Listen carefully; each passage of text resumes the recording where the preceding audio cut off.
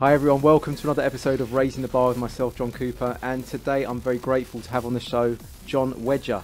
John is a former Scotland Yard detective that spent 25 years in the force and is now an author and whistleblower who campaigns to expose an establishment cover-up of child abuse. John has travelled around the UK and Europe talking to victims and survivors of child abuse and whistleblowers from a wide range of professional industries, working hard to put pressure on the government and mainstream media to hold power to account and put children first. John, Pleasure. Welcome to the show, mate. Pleasure, John. No, I'm really grateful to have you on, buddy. Really am. And what a lovely setup. It's lovely, and it's not a green screen. This is a proper studio we got here, and this is the reason why we put this together. I've been in a few studios now, and this is by far the snazziest, you know. There we go. Credit to the team behind the studios here. We've got a lot to talk about, haven't we? Oh. A lot to talk about. I mean, I've been following your work for quite a while now, and I know it's brilliant work, and I know that you've gone through, well, to hell and back, really, from what I've read about on many you, levels. about you, on many levels. Yeah. So what I was thinking was, could we go into your past? And you worked as a detective in the Met. Could we talk a little bit about that and the culture in the police, a little bit like that? Yeah. What it was like in the 90s, 80s, or however far back it went, and then we move into effectively the cover-ups that were going on, the paedophilia, the child abuse, the child trafficking. That is still rife today, right? Yeah, and I think if anything, it's getting worse. Is it? It's strange because when I joined, the police was very structured, but now it's in disarray, and they've got rid of what they call like the old sweats, the old school detectives and coppers, which we had a trade craft, and it was a skill, and and they took a lot of effort in training you, and they did, but now they're just short of people. A lot of the experience has retired, some have left, and they're just pushing people through so quick. And, the public are always commenting on the difference, and there is a difference. You can tell by their uniform there's a difference. The Bobby on the beat isn't anymore. It's very paramilitary. You see with a lot of these podcasts that are going out, sort of like these little Facebook posts that people are putting out when they have interactions with the police. The police are so robotic and structured, and you're seeing it in America, Canada. We're seeing the same attitude going on, and they've become corporatists. They really have. They're policy officers, not really exactly people of the streets. Officers that perhaps public servants anymore, right? And some of them are coming across as very thick. Right. You see them with their fingers in, and I'm not denigrating them because they were my brothers and sisters, and I think are proud to serve in the police.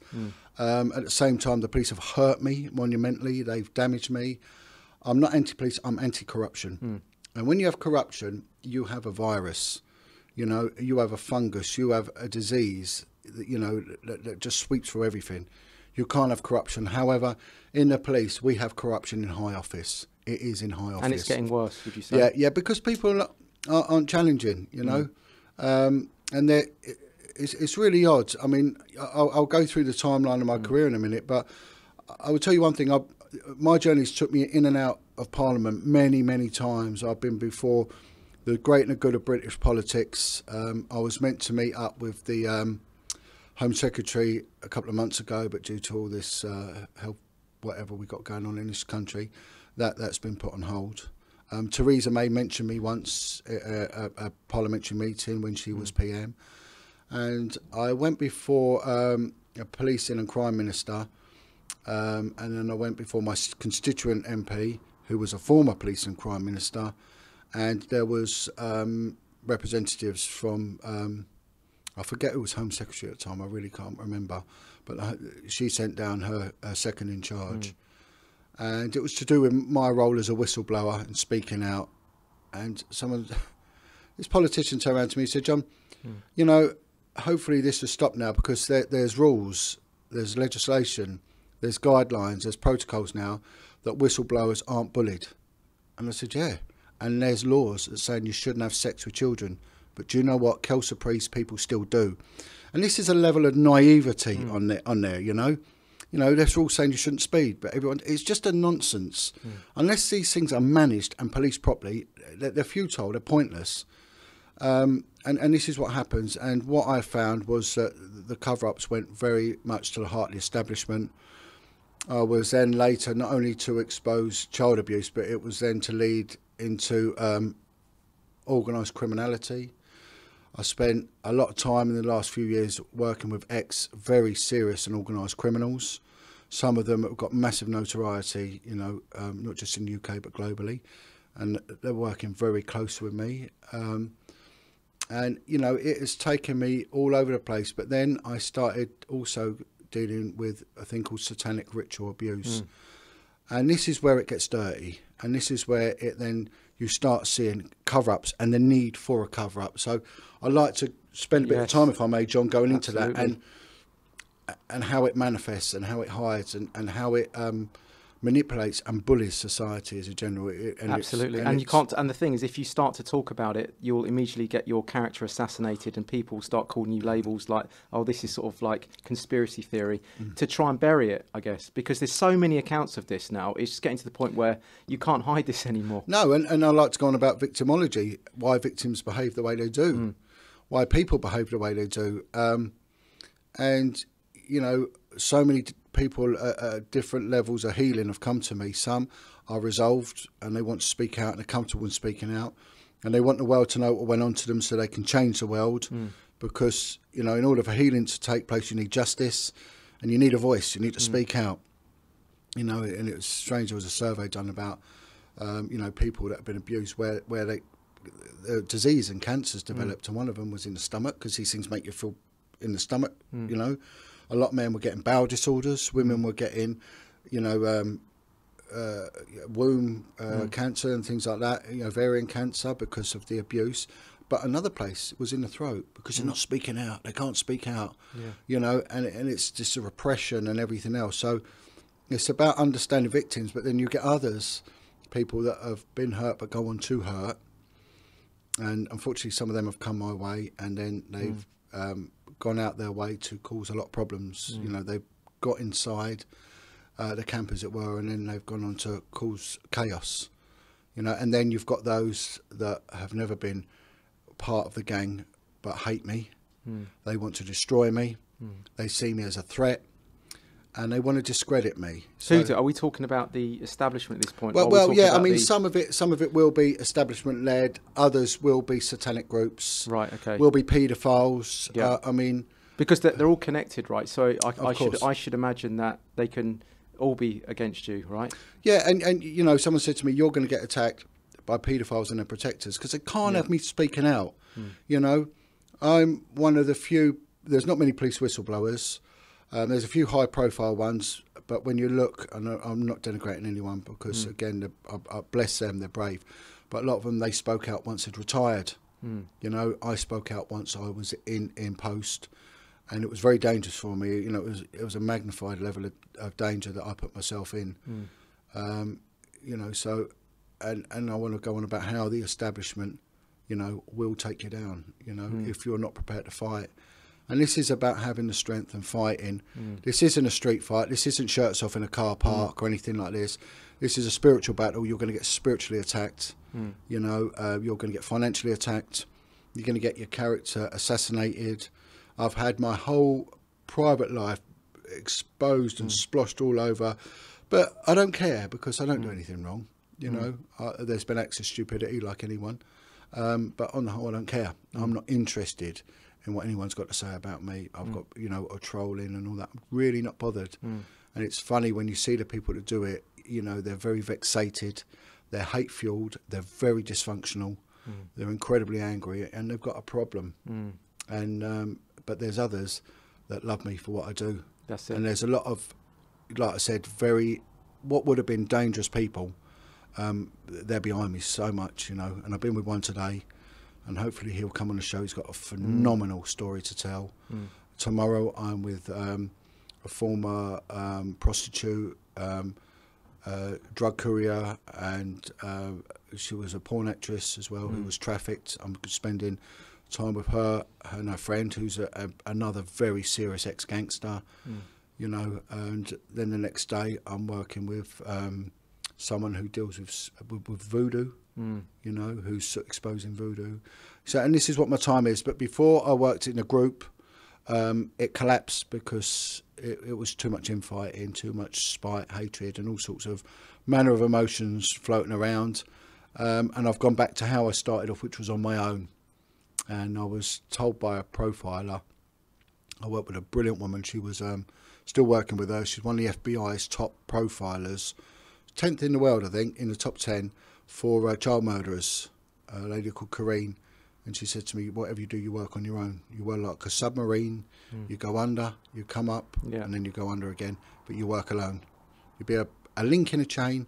Don't be part of a group." Who said that to you, John? Lady called Corrine Hutstabarts. Yeah. I can put you in touch with her. She's there was an infamous child murderer, paedophile, procurer of children for satanic rituals called Marc Dutroux in Belgium. And if you ever want to watch a great documentary, watch the Beast of Belgium.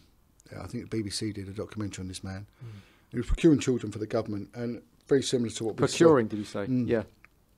Kidnapping, hiding them in cellars, torturing them, pimping them out to sex parties, and then murdering them. And it was all filmed. And when it came out, there was members of the royal family in Belgium, the Parliament, CEOs of business were all involved in, and this will really dovetail into what I'll go on about. Is this sort of around the Ted Heath days? Or is this was in the 90s. This was the mid-90s. Yeah. And the good thing about what happened in Belgium was they tried to cover it up, which the British establishment is phenomenal at doing, covering everything up. Look the other way, this is England. Oh, dear boy, this doesn't go on here, You'll blame the foreigners and we'll mock them, but we'll never point a finger at our own sort of thing. And we're seeing that with the Epstein thing and with Ted Heath, and I can extensively cover a lot of that. But they tried it in Belgium. Now, Belgium's not a big country, and it's demographically very similar to the UK, an industrial country. I think we've got the same unemployment levels and things like that. They've got the highest suicide rates in the world, actually, yeah, Belgium. Yeah, it's a rough country. It's a tough country, you know. It's not just, beer and chips. It's got a lot of problems there, social problems there. And, and despite that, just short of 1 million people took to the streets and protested. And the firemen emptied their hoses, the high-pressure hoses on the parliamentary building, blew the windows out, because they said this place needs its cleansing, and they took to the streets, and because of that, the world knew about it. If they not, no one would have known. But this lady, I've worked very closely with her over the last few years. She profiled him, and she goes and interviews child murderers, and she's been a phenomenal insight into the criminal mind, more so than what the police are doing. And one of the arms of my campaigning is that the police are educated properly, and hopefully the government inquiry, which I was part of, they've asked me if I would like to have an advisory role in it. And one of the things I said is I want to be part of the education for detectives and teaching them really why people commit crime. 80% of the Category C under 25 prison population have come from abused childhood backgrounds, 80%. So if we solve child abuse, we solve a lot. Yeah. Do you trust them? I mean, like, having come from that. No. But do you feel as though there still can be good work done in there? Are there still good people in there that want to see this change? Or not? Yeah, always. You never give up. Yeah. And someone said to me, "John, at the end of the day, what are you going to change?" And I said, "Listen, put it this way: I'm never going to stop child abuse, and I'll be an idiot to think I'm going to stop it, let alone satanic ritual abuse. But if I'm a stone in their shoe, if I'm a biscuit crumb in their bedsheet, it's better than nothing. Yeah. A little mosquito bite on their neck. Yeah. It's better than doing nothing. You can't do nothing. Because if you do nothing, children suffer. But we take this back to your original question. I joined the police in the early 90s, and culturally and on every level, it's totally different to policing now. I've been away from the policing environment probably since about 2014, officially since 2017, because I actually walked out,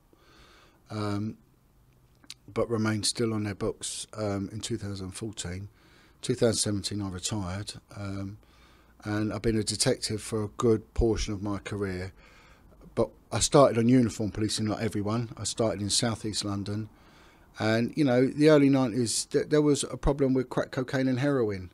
I wouldn't have thought it's changed much, but it was a lot more poverty, and street crime going on in there, and there, you had some very impoverished areas, which London's getting heavily gentrified now.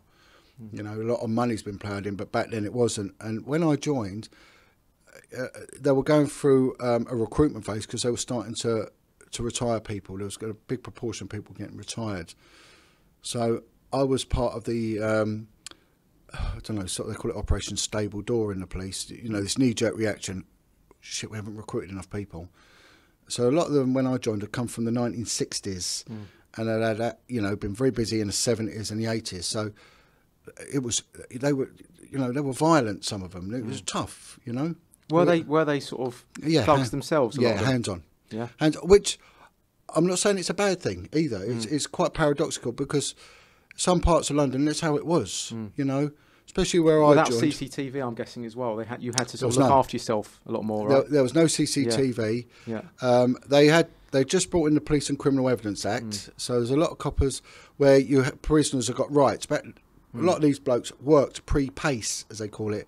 So there was no prisoners' rights back then, you know, and there was still their mindset was in there, that era. And a lot of the people, when you dealt on the street, they expected it. So it was a bit like a school fight, you know, it's who gets the first punch in. And it was just a street fight. And it was one thing got me was the violence. I was thinking, it's unbelievable. And it was like a war zone. But there was a bit of honour to them because no one... It was only really when I got into my detective years when I started having knives pulled on me and things like that, you know, and sort of threats of firearms. But on the uniform copper side, you didn't really get that, but people would want to get away and they would have a go at you. So, and it was fair cop, you know, if they you got the better of them, you'd have a drink with them sometimes, you know. Yeah. Yeah, they'd come over and they'd say, I remember being in the bar one day and this bloke come over and he said, all right, officer. And I think, how does he know? He said, do you not remember? I went, no. And he said to me, do you remember the Battle of Looper Street? And I went, oh my God. And it was a whole housing estate versus us. Yeah. And one cop actually got slashed across the face, which was a bit naughty. But it was this big fight. And we were just drinking and laughing about it, you know, who hit who and who what. And it was, but it was all right. It was good. Yeah. The coppers I found, they were very brave. You know, I'll talk on the positives and I'll go on the negatives. You know, they were warriors, you know, and I was really impressed, the girls and the boys.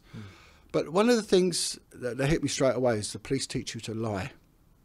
Now, I'm not going to admit to anything on here, you know, and it'll be up to people to read between the lines of this. But on an evidence level, you know, there would be a protocol amongst the officers, you know, and there would be one strong leader within the team.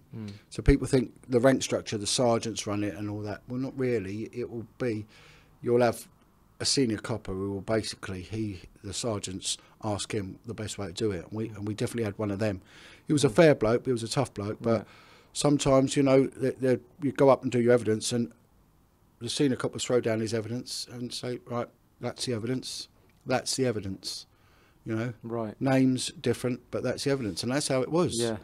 You know, I'm not saying I was involved in that. I'm not saying I wasn't, but I mean, so very, very soon you got learnt that this is the culture, and if you don't abide by that, then that is it. You're ostracised. Now you must survive in the environment you're in. Yeah. You know, that's a given. You know, so, and it was in the era where corruption was starting to weed out. It was still quite rife, especially in the detective departments, you know. And I never really saw it until a couple of years in. You started seeing, you know, how it really worked, and that was in the CID. I didn't really see corruption with uniform coppers. I saw a lot of lying. Yeah. I saw a lot of people getting a slap. I would say 8 times out of 10 they deserved it. Other occasions they didn't. Unfortunately, well, the public, you mean? Would unfairly get the. Yeah, it was rare. It was rare that, but there were times when someone didn't deserve it. Yeah, and there was. Unfortunately, what happens is that when you're in that environment, that violent environment, it becomes part of you, and you become violent, and so that's why coppers stick to their own, because they understand each other a bit like soldiers do. The civilian, it's tribal, right? I guess. Yeah, and the uniform goes on. It's a different character comes out. And you drink. Yeah. You know, there's not many non-drinkers. Right. And I'm guessing if you don't drink, you're not part of the gang. You ain't. No, you're not. And that's that. However, one guy I worked with, he became an imam. You know, Oh, so right. he went totally the other Good way. luck. Yeah. Yeah, the next time I see him, and he was a drinker and a drug taker and all sorts. Really? And the next time I saw him, he'd become an imam. Right. I went, what? He went, yeah, them days are behind me now. Yeah. You know, Wow. you know, with the beard, the cloak, and everything. Yeah. So we had a little laugh about that. But you know, and the drinking culture is massive. Right. I didn't like the training. I hated the training. I hate regimentation. I couldn't stand it. It's really weird because they say it's a civilian police force. However, it's classed as a disciplined service. So there's a bit of paradox there in what is it, what isn't it. And the instructors, the PTI instructors, were all ex-army guys. Every single one of them, you know, and so they still had that ex-army regimentation. You had to march everywhere. We had members of the Coldstream Guards would take us for parade in the morning. So it was done to a military standard, you know, so all your uniform had to be perfect. And you get the same sort of punishments for stupid things like speck of dust, you know, and sometimes they'd have an inspector on parade, officer on parade would come round and smudge your shoes, and then the army guy would come along and then start screaming at you for your shoes being smudged. Really? Yeah. What was that reason for that? To toughen people I don't up? know. I never got it, you know, really. But the ex-army guys loved it. Yeah. They you know, they creamed their pants over it. Yeah. It was like, oh no, it's really good. Hated. See, with me, I hated marching, right? And watching, even back in them tender years, you know, and watching everyone turn left to dismiss from parade. So they'd say parade dismissed or whatever their terminology was, and they'd all turn to the left, and they'd walk 2 paces, and then stand to attention, and then off you wander, right? And then, but watching it all, everyone going, and everyone, when going to the classes, you had to go as a group marching, you know? Yeah. And you'd have the class captain doing this left, right stuff. I didn't know that went on. Yeah, it did back then, yeah. Yeah, it did back then. It was very strict. And it made me feel sick, because I thought, wow, this is how Nazis are made. This is how indoctrination Well, it's begins. cult-like, isn't it? Yeah, and it is. It's Yeah. It really is, and it's Yeah. this mantra, and it starts getting under your skin. Yeah. And I'm the most. I had a lot of self-discipline because I used to do a lot of exercise. But I'm a loner. I was born a loner, and I'll die a loner. You know, I like my own company. I've always had quite a high IQ. You know, a comprehensive education, but I could have done a lot more.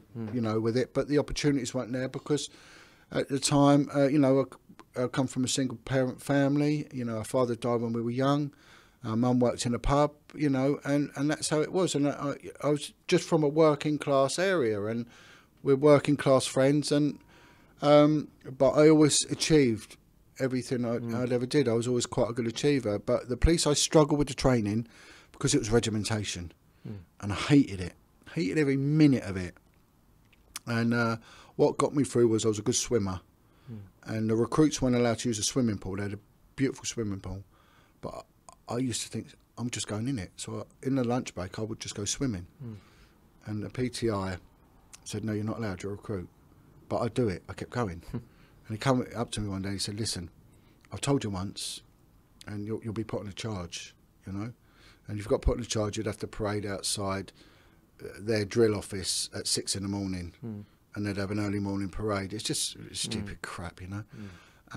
But he said, if you can swim a mile breaststroke in under 25 minutes, you can stay. He said, but the condition is if you do it, you have to attend wrestling lessons, because they had a wrestling club, and he ran it, and no one was attending. So he said, you only had one bloke, you needed someone else to wrestle with him. And, you know, I was in good shape, you know. I looked after myself and all that. So he went, all right. So I did. I swam a mile in under, which is competitive level, county level, you know. Probably better than that, to be honest.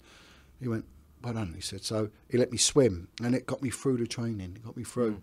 And I ended up doing wrestling, which, you know, it did save my life, the wrestling, because I become good at that. Is that normal to have wrestling to toughen up the police and get them more sharpened on the street, is it? Yeah, you see it in America, they use it a lot, because everything ends up as a wrestle anyway. Right. You know, a few punches are thrown, but on the whole, and you can't go up to someone in the street and start jabbing them. You know, It always ends up in a grapple, grapple. And And it did, you know. There was a couple of occasions when I could have been seriously hurt had I not done this, and it just taught me get straight in there. And it was funny. It was a gypsy said to me, if anyone mouths off at you, just jump on them, but be careful of those that don't. And what are you on about? And with that, he punched me in the face. And I said, why'd you do that? He said, well, you didn't think I was going to do it. I said, well, no, you was quiet. He said, exactly, just be careful. That's all I'm saying. And it's true in the police. The mouthy ones... the quiet ones are the ones that are about to empty spring. Vessels make most noise, as it were. You know, they shout and scream and all that. And the squeaky wheel gets the oil, whereas they found out with the paramedic teams, when you go to, don't go to the, if they're making a noise, their lungs are working, their heart's beating, you know, and their circulatory system's working because they're feeling pain. Leave them. Leave the mouthy ones screaming. The quiet ones are in trouble. Yeah. And it was real a metaphor for life in general, because all the criminals I dealt with, you know, and then I dealt with child abuse ultimately, and these are the quiet victims, you know, and they've suffered the most. Yeah. They suffered the most. Not someone who's had a slap off their husband, not someone who's not advocating domestic violence or anything like that. And I'm always careful what I say, because there's always a backlash with me. You know, I'm probably like, it's like having toxic waste on your show. As soon as someone gets me, they're like, my God, the trolls will get us. I said, I tell you, as soon as you get me on there, boom. Yeah, so. I get attacked more times than David Icke. And, you know, and you get others make a noise, but it's child victims, you know, and it's the same as people on the street. When you talk to them, you know, the beggars, and a lot of them come from the care homes. And that's a product of it, living on the street, you know, with abscesses on your arms and a crack addiction, kids in care, and it's the whole destruction. Yet they put no resources into it, you know, and they denigrate the victims and they denigrate the survivors, and they silence them through our justice system. Who silences them? I'll come on to it. I'll come on to it. It's a bit of legislation called the Bad Character Act, right? And part of the Criminal Justice Act of 2003. Again, I'm not too sure. No doubt a troll will pick me up and say it's actually 2000 so and so, but and it's how you can assassinate a character legitimately in a court, and just destroys everything. And we've seen that with a few high-profile cases, the paedophile cases, when, you know, the victims have been not only attacked but sent to prison, you know, and it starts very early on, this attacking character, and it starts in the care homes, it starts in the schools. They can use all of this, you know, deeming someone as a liar. So if they don't like someone, they can put them through that. They can put them through all that, can they? Well, you know, if we jump the timeline, and I address this point that you brought up here, John, right? Someone who is harbouring a drug addiction, for men, they will rob or they will steal, burgle houses or deal drugs or nick from shops or whatever. The more you get into, you know, the street drug scene, the more the heroin and the Class A drugs take a hold, you know, the more unsophisticated your crimes get, because you start losing it, you know. So someone that might have started off as quite an accomplished, you know, diligent criminal will end up just as a crackhead stealing sandwiches out of Marks and Spencer's, you know, because this is the need to do it. Women, ultimately, prostitution is something which will give them instant money very quickly for not much effort. Do you know what I mean? So it's a good way of paying the drug bill. But why? Why is someone doing it? Well, heroin is an analgesic. It's a painkiller. It's a suppressor of pain. Now, pain isn't just physical. Pain is emotional. And there was a study done when they found that 90% of the heroin addicts, I don't know where it was done, whether it was over here or abroad, had come from sexual abuse. There's a big correlation between heroin addiction and sexual abuse, childhood sexual abuse. Right, so if you're nicking it, there's, on the whole, a shoplifter is going to get caught one time in 100, you know. So every time they get caught, that's it. They've had a result, one way or another. But they get that on their shoplifting. That's a crime of dishonesty. So it's going to go down on your sheet as dishonesty. Now, at some point in the chronology of a person's life, and if they end up trusting a policeman or they want to do the right thing, they're going to say, right, I've got to be honest with myself. Why am I doing it? And they remember their time in the care home. They remember being abused at home. You know, the police come in, they get put in a care home. Mum's no use, dad's an alcoholic, or if there is a dad, you know. Yeah. And I really want to talk about the single parent culture. And I know it could upset. I was a single parent. I feel I'm qualified to talk about single parenting, and I really want to go into this because it's one big way of remedying this appalling situation of child abuse that we've got, and it is. And then they start getting abused in the care home, which is endemic, especially back in the day, the 60s, the 70s, the 80s. The care homes were endemic for abuse. Why is that though? I don't get that, because surely like an institution like that is meant to care for people, but why is it all inverted and just gets exploited? Kids are money, and look, if you want a woman, you go to a pub. You know, not now because there's none left, but I mean, back in the day when we were allowed in pubs, you'd go in a pub and there's women in there, right? So you're going to go where what you sexually desire is, you know. If you're a paedophile, you've got to go where kids are. Now, paedophiles, on the whole, don't have previous convictions. So these CRB checks, these Criminal Record Bureau checks, are absolutely of no use whatsoever when it comes to child abuse issues. They will always root out a violent person or a deceiver, right? Because on the whole, there is a chronology of crime if you're violent. You know, you'll start off punching someone at school, then whacking someone outside a pub, and then using a weapon to hit someone, blah, blah, blah, and then shooting, stabbing and whatnot. It's There's clear. a progression on the whole. And the same as with violence. You don't just think, I'm going to get a gun and do an armed robbery. There would have been, again, this chronology of criminality that's led up to that. Paedophiles are deceptive people. They're patient people. Everything they do is well thought out, well planned, you know. And, you know, it's a cognitive distortion, you know, how they twist things, how they become the victim, how they groom, you know. And grooming is no different, and this might sound like sour grapes, but how a guy who's good at chatting up women, what does he tell her? He just wants to have sex with her, right? And that's it, because that's how men are, and that's what they do. The women aren't built the same as men. You know, there might be one or two, but on the whole, they want to go out for a drink, and these blokes, right, I want to have sex, So they're going to tell that woman everything she wants to know. They're going to tell her how she smells nice, how she looks nice, how this and that. And then he gets his prize, and then he's off to the next one, He's a player. He's a player. That's how it works. That's how it's always worked. Very similar traits, and I'm not saying that players are paedophiles. I'm not. I'm just putting an analogy out there so people can understand the process.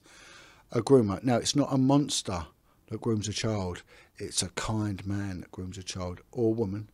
And I want to go on about females in paedophilia. And they're nice, you know. They're endearing, you know. They want to, but they've got an agenda, and their agenda is to have sex with that child. And not just have sex with that child. Well, not really kind. They're putting the persona on, I ended up, luckily, I was one of the very few coppers that got trained in profiling. It wasn't to a degree standard, but it was a hands-on. I worked with one of the best profilers in the UK back then, a guy that was based in Southern Ireland, and you know, I learnt so much from him. And there's one of the videos that when they're working with paedophiles. And it's all to do with grooming, how grooming works. And they put a guy in a chair, and they sit him down, and another paedophile's job is to convince him to get off the chair. You know, whatever it takes, get him off that chair. No violence, no nothing. So he'll tell him, hello, mate, you know, it was all nice. Come and stand up to see what you look like. And that other guy's brief is just do your best to stay in that chair, you know. And of course he doesn't. He doesn't move. He doesn't do it. But this fella's nice. He's offering him a cigarette. He's offering some chocolate. And ultimately, the paedophiles can't control himself, right? And then he flips, and the monster comes out. And then the next thing, you watch this video, and it was so consistent with all the people that were put in the scenario. And once he's had enough, and it's and he just tears into the bloke who's on the chair. And he said that's what happens when the child doesn't acquiesce. Yes. The monster comes out. So. It's not a monster that grooms a child. These paedophiles are monsters. They are monsters. They're evil. But it's only... And I interviewed a very high-profile child murderer once, a woman. and I become a specialist interviewer, and it was just I've got a natural ability to communicate, and luckily the police recognised it. You know, one of the good things they did do, and they exploited it. And I'm glad they did, because it took me all over the place, you know, doing all sorts of things and ultimately teaching these skills. And same with this woman, she was endearing, she was nice, she was that, all that. But then the moment I cross-examined her, and the moment, because there is a skill when you get into that level of interviewing, and it's neuro-linguistic programming part of it, and a lot of it is understanding how people work. And that was it, she just kicked off. You know, the moment she realised she'd been rumbled, she called me a "see you next Tuesday," spat in my face, and just went mad. And it happened like that. And I said, "There you go. That's a monster your son sees." And even our solicitor was just dumbfounded. He just because that's the thing. People don't realise there's plenty of female paedophiles, right? It's not. We have this image of the paedophile being the kind of the almost like the outcast white middle-aged nerd, right? White man living with his mum. Yeah, you know, bit of a loner. Very polite, you know, like the Thomas Hamilton, you know, the Dunblane murderer, but it's not, you know, and this is one of the things that I set out to do, and I tried to do this in the police, you know, to change what paedophile looks like. I dealt with paedophiles that were good-looking Kosovan, Albanian refugees, good-looking guys, you know, like young Italian lads, young Jamaican guys, Greek guys, white guys, mixed-race guys, you know, young. In their 20s and 30s, are having sex with young kids and women. The one thing you'll find with women is a deception that a man can't attain. There is a level of spite and deception that goes along with women and abusing. So what are they doing to the kid? I don't want to go too, but I kind of need to know this. Like, what levels are these women going to? I mean, there was molesting or sexually abusing. I mean, there was. One woman, she was getting her child, and she was getting the feet of the child, and she was putting them up her vagina, and sort of reenacting the birth of the child. Yeah, you know, all the time. One woman was putting like sugary stuff, whatever, on her vagina, and getting her little baby, because the babies they've got a natural ability to suckle. Yeah. And so instead of breastfeeding the baby, she was putting it on the clitoris, and the baby she was doing that. One guy was in a care home, and he said, you know, that the men were abusing him. He said, but the women were the worst. And he said there was loads of us, young boys from 6 to 13, and every day we'd have to go to the school hall. We all had to strip off naked. So you're getting boys prepubescent and pubescent. You know, would all have to line up, and the head mistress of the school would sit there and make all the girls of this residential school watch. They were all clothed, while she took them one by one, she caned them and fiddled with their genitals, and then off they went to get changed and then get ready for their evening meal. Every night that went on. Every night. In a care home? In a care home. Every single night, you know. And it, you know... I've heard of people having their genitals whipped. One guy told me that he's... it's so sad. He was a lovely man. He helped survivors. Lovely old man. And there was pain in his voice. I said, what's your story, my friend? He went, "Oh, I just help." I said, "Why? Everyone's got a reason for doing this." And he said, "Well, I was in a care home." And he was made... to strip naked, and a woman teacher would whip his penis with a ruler so badly that it ruptured it, and he could never get an erection. And what was sad about this, he said, you know, he was 80 years old, this man, old man telling me, and he said, what was sad thing about this is that back then you never had sex until you were married, and you would court a girl, you know, you'd take a girl out, and I was in love. I wanted to marry this girl, she loved me and I loved her, but I couldn't get an erection. And we planned a marriage, and I jilted her because I knew that I could never sexually give her what she wanted. And I had to run away. I was didn't have the balls, it was too much, and I did it, not for me, but for her, because I would never be able to sexually please her. I'd never be able to have sex with her, because his penis wouldn't work in that way, because it just been whipped mercilessly by a woman with a ruler when he was a boy. So, you know, and the satanic abuse takes that to an even darker level. That takes it to, you know, a murdering level. You know, and if we could, so we have the towards paedophilia basically, and that kind of permeates, I would say, almost all institutions. It's part of every part. It's there everywhere, right? But then it kind of goes into more of the darker aspects of paedophilia, right? Is there like a kind of a link between it all, or is it just two separate things? Yeah, you'll find a lot of the problems in society are down to paedophilia. Yeah, a lot of them. And what you have in society, you have economic crime. They give it all these stupid names now, but on the whole, you know, it's a reserve of the lower and the working classes, the council estates, right? Yeah. Where it's petty just crime, petty-minded, car thieving, burglary, people robbing their own people, you know, mugging each other and all that. You know, it's brain damage crime. It's idiotic, stupidity, poverty-driven crime. Yeah. So I just a bit indigestion. However, paedophilia is different. Paedophilia knows no social boundaries. It knows no religious boundaries.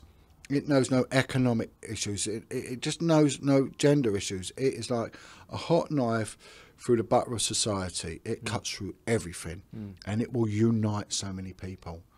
And that's why you will see organised criminals knowing MPs. That's why you'll have MPs knowing prostitutes. That's why, you know, all these, you know, MPs will know lower class people, and you think, how do they know each other? And you know, I'll keep picking on MPs there, but can I just start before we go? What is it about children that's so appealing as opposed to just a prostitute? You think children? It's all about power. Right. They enjoy sex with children. These are damaged people that get an immense amount of pleasure from having sex with a child. It invigorates them.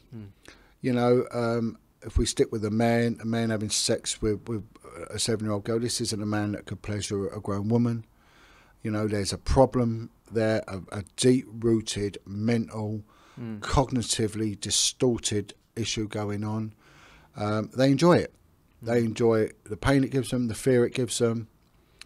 And the pain it gives them? Yeah, well, the pain it gives the child, you know. Oh, the pain it gives the child, you know, they enjoy it. Right, I said to one guy, I said, right, come on now, you know, what is it? What is it? And he said, I remember being in a flat with 3 other paedophiles, and we wanted to get a boy, right? And he said, have you ever seen heroin addicts without any drugs? So I said, oh, all the time. He said, they were pacing up and down. He said, and then the mobile phone went, and the call came from the fella that was out scouting for a kid. I don't know where he was procuring it from. And he said, I've got us a boy. And he said it was like everyone, it was like a pressure cooker letting the valve open. Everyone relaxed. Oh, God. And he said, and when you have sex with that boy, you felt high, you felt invigorated. And, you know, and it's food for them, you know. These are people that enjoy what they do. Is there any preference? Do they prefer a boy to a girl, these paedophiles? Yeah, they will have a preference. Yeah. But what they call paedophiles, they're trisexual. Right. They're not homosexual. They are not bisexual. They're trisexual. They will try anything. Right. Okay. They call it trisexual. And it's just a bastardisation of a term, you know. So, again, we'll just stick with men. You know, I will come on to the women. Yeah. You know, I reserve a little place for the women when I deal with the satanic stuff and what they've been involved in. You know, with a man, he likes prepubescent, pre-7-year-old. The age means a lot as well. Some like babies. We saw that with Ian Watkins, the Lost Prophet singer. You know, abusing babies. You know, and a lot of his files have been locked away for 40 years. Why? You know. So he'll like a 7-year-old prepubescent girl, but he'll have sex with a teenage boy, you know. But that's what he likes. They've got their demographic, what they want, you know, what they prefer. But they are a danger to all children. All children they're a danger to. And it's a strange thing is if I go back to like my early years in the police, it was never formed part of the training. We did 4 days on dangerous dogs. And racial issues, you know. I never saw corruption in the uniform thing. I saw stupidity in the uniform branch. I saw ego-driven morons, really, you know. CID, I saw corruption. Racism, I'm saying no. This is going to shock people. No. not on my level. It went on. Of course, it was no different to racism that I saw. In fact, it was less than racism saw when I was doing my apprenticeship, you know, when I was at evening college, when I was working on building sites. The building sites were a lot more racist than the police. Yeah. Without a doubt, you know. It was effing this and effing that and sexist and that. There's no way you'd get away with that in the police. The police was too regulated, so I never saw homophobia either. There was banter, and there was raw banter, but everyone was part of it. The gay officers would be part of it. Yeah. The Jamaican officers would be part of it. And like I always said, the ones who got picked on the most were the gingers. Yeah, I the know. Gingers They're the ones that always got it. They don't get any support, do they? No one supported them, you know. Yeah. You know, so gingerphobes got away with it. Yeah. But so I never saw racism, and you know. But then again, why would I? You know, I'm not a black officer. I got called gypsy a lot because they thought I was a gypsy. Right. And a senior officer once asked me if I would like to challenge it, and because some officer called me a pikey, and I was like, I don't care. I'm not bothered. It just it really did interest me. High up, yes, there is, and there's also sectarianism. There is sectarianism. Catholics, they don't tend to like Catholics going anywhere. We've got a very Protestant police force, and if you go to Glasgow, Strathclyde, it's all Protestant, So there's a lot of sectarianism. You know, there's a lot of masonry, which I'd like to tap on a little bit. Masonry has a massive steer. Well, it did back then. Should we tangent off into that quickly, or did you want to bring it around? Do you want to tie the loop on what you were? Well, I never encountered Mason. I didn't know what masonry was, to be honest. I'd heard of them. Yeah. And they used to call them the Larrys, the Larry Graysons, the Masons, and it would be mentioned, and it was never really until I started working with older coppers, and they'd say, "Oh, he's in my lodge," and I went, "What's that mean?" And then I started knowing about it, and then I ended up on a specialist department. I specialised quite a lot, which was brilliant. Some people never specialise. Some do it once. I did it many times, and I definitely saw it as a way forward. I loved it, going on to specialist departments. But masonry was endemic, absolutely endemic in them, and they all knew each other. They were all connected with each other. There was people would get jobs, and you wouldn't know how. They'd be fast tracked because always, you know, and they'd be picked for this and picked for that, and they were useless, inept, moronic, lazy, whatever, you know.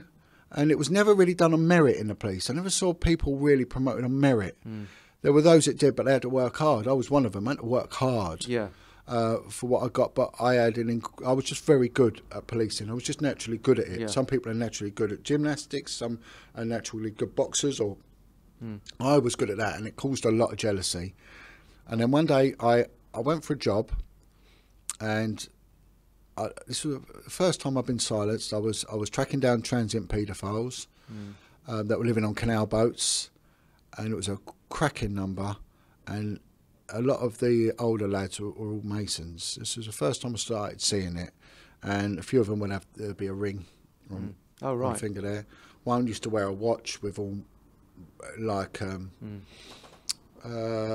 what's the Jewish language? Hebrew. Yeah. Hebrew, because it's all to do with Solomon. There's a lot. Yeah, that's right. Jewish Star of David, isn't it? Yeah, and it was all to do with King Solomon's temple or something like that. Yeah. So there'd be a lot of Hebrew inscriptions on his watch, and that was always Masonic. And the handshake would give it away. They'd do a knuckle rub thing where they'd rub their, depending on what level they were. You know. I mean, how many of the police do you think were? I don't know. I know they weren't all overtly. I know that if you take things like the dog unit, probably maybe 78% were. 78%. Yeah. The male ones, women aren't allowed to. When I was in the vice unit, I'd say a good half of the men were Masons. But I was on this one tracking down paedophiles, and it got so big. You know, it was absolutely massive. I was expected to locate 2 paedophiles in 2 months. I located 90. And it started then moving on to some politicians were mentioned involved with it, and it got shut down. And they said, right, you're off this unit. It's shutting down, but we can have any job you want. I said, well, I want to stay here. I want to carry on doing this. And I said, well, why? They said, well, you know, we haven't got the funding for it. And in the end, I was told it come from high up.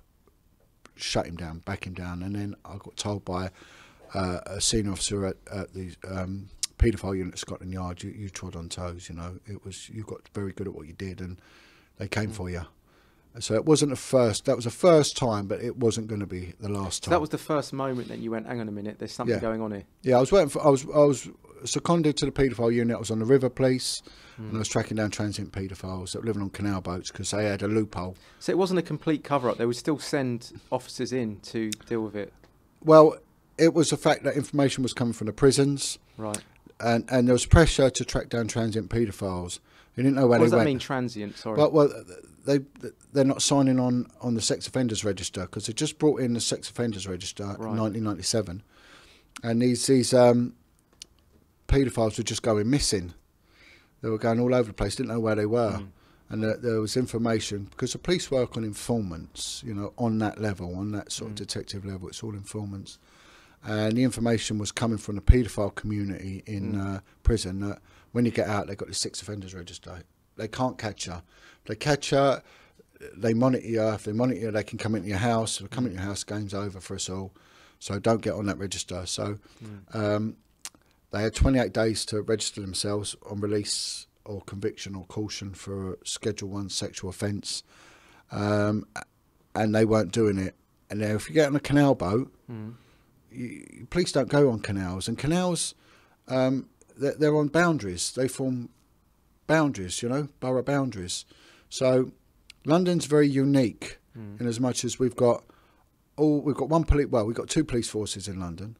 We've got the City of London, which are very bizarre because the City of London don't sign an allegiance to the Queen. They're not linked to the Crown. Right, I didn't know that. Only police force in the Commonwealth that doesn't have the King Edward's coronet, the crown that you see on the badges. They've got griffins. Oh, they're to do with some financial thing.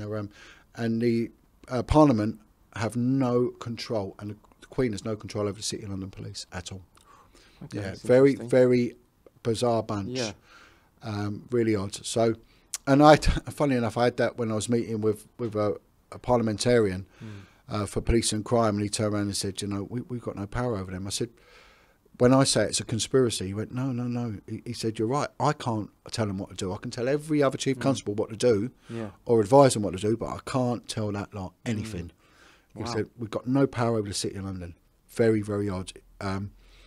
So you've got all these other county forces, Hertfordshire, Bedfordshire, Cambridgeshire and all that. They're their own entity. London is made up of different boroughs, and each one is, in effect, its own little police force, right? So each one's its own police district.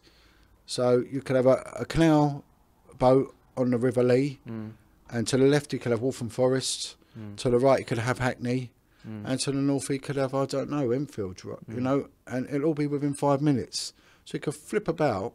So 28 days got to register as a sex offender, just moves over there. Don't have to register. Oh, right. And kids like boats. And a lot of these sex offenders were setting themselves up as respite carers for special needs kids. There was one, he was working for a tour company, taking children from Camden Town on school trips to London Zoo on a canal boat. And he was put in charge of toilet patrols. He was a prolific paedophile. And he was a young lad. And he was actually a good-looking lad, you know. You know, the girls would have liked him, but he liked little girls. And so that was everywhere. Anyway, it just exploded. It's massive information. It was coming in from all around the world. As soon as I put myself out, this is what I was doing. It was just filtering in. I didn't realise how big it was. It was just incredible. And it got shut down very quickly. And I said, I want to carry on working with kids. And the Vice unit had come out, right? So they'd wanted advertised for officers to join the Vice unit. Again, an elite unit, you know, brilliant unit. They went all around the world. They dealt with casino crime. They dealt with prostitution. They dealt with nightclubs. Oh man, it was a one to have, you know. And it was like a plainclothes posting. And I thought, well, I'll have that. And it was very hard to get on, you know, back then. And this is when I first saw masonry. And the guy that I've been working for is Detective Sergeant. He was a mason. And he said, where's the advert for this job? And I went, here. And he saw applications to Inspector so-and-so. And he went, it's in my lodge. I went, what's that mean? He went, you watch. Rings him up. And he said, look, got a lad applying for that job. he said, and you can hear him saying, yeah, he's a good kid. He's a really good kid. You know, But he's not in the lodge. You know, no, he's not on the square. They used to say he's not on the Right. square. But because I worked hard for this guy, he liked me, you know. So he said, I'm prepared to sponsor you. And the next thing, he goes and gets a pen and paper. He's on the phone, and he just writes down a few lines. He went, yeah, see you at the next meeting. Phone goes down, and he passes me this, and he goes, right, there's every single question you're going to be asked, and there's the answer. And that's how it worked. And you had to abide by the... Well, they give you set what they answers. call a reading list, Right. and they say you're going to be asked questions. You don't know what they are. You go sorry, these are for the interview? for the interview, right, yeah. You go for an Yeah. exam. Yeah. In effect, you go before a panel, Right. and they might ask a question. If you haven't revised the legislation, so when you go for specialised, you've got to swat up on all the legislation. So you have to know all the law about this, maybe firearms, you need to know about guns and all that. And then they train you as well, but you need to show a willingness, and you need to be capable when you get in there. And also certain areas you work, they would like you to know that area of London as well. So you can't say, well, I don't know where I'm going. Well, it's not good enough. Yeah. You know, you're part of this team, you behave like part of the team. So I was given all these answers. I was like, right, don't let me down. And I just walked it, just walked straight through it. So I'd gone from uniform policing. I went from South East London to West End. In the meantime, my missus at the time had left me with 4 children. So I'm now bringing up 4 kids on my own. She had problems, deep-rooted problems, and that was it. I was left on my own, didn't get a penny from anyone.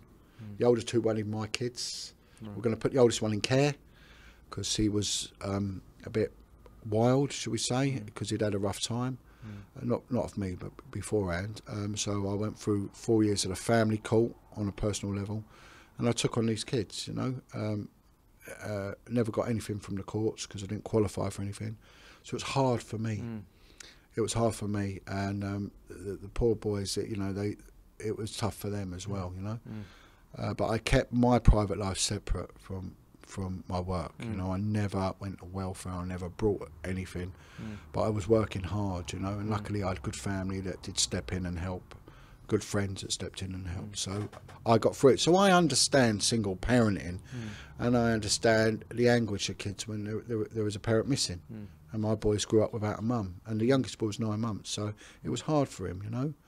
It was hard for me, but you know, again, it's not always about me, you know. But I had an understanding of kids. But the last thing I wanted to do was work with kids because I was dealing with my own kids. But then I started realising, you know, there is a correlation between crime and what the kids have suffered. And then there was a fella early in my service. I was a jailer one night helping out in the cells, and he said, "Can I have a cigarette?" He took me out for a cigarette, and I always took people out for a cigarette, always. And it kept them quiet. I always give them a cup of tea and a cigarette. Others wouldn't. You know, I don't believe in smoking, and you know, they were just snobs, you know. And I said, "Why are you on heroin? What's it?" And he went, "Well, if you had my life, you'd be doing drugs."